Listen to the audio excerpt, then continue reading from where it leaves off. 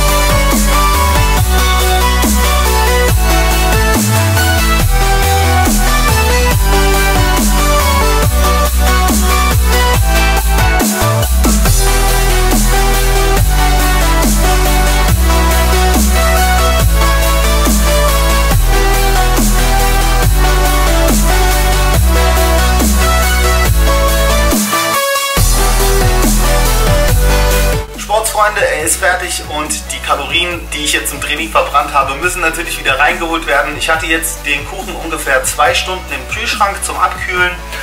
Da lässt er sich auch wesentlich leichter schneiden. Ich zeige euch mal, wie der aussieht.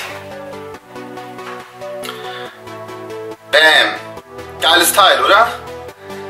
Hat so ein bisschen was Bananensplit-mäßiges und durch den Kokosgeschmack natürlich so ein bisschen was Bounty-ähnliches. Also ich glaube, die Kombi wird richtig lecker schmecken. Makros blende ich euch hier unten mit ein. Und schreibt mir gerne mal in die Kommentare, wie es euch gefallen hat, was für Rezepte ihr in Zukunft noch sehen wollt.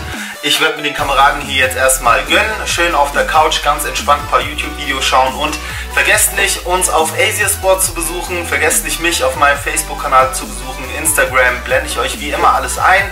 Unten in der Beschreibung findet ihr dann wieder die Zutaten, die Mengenangaben.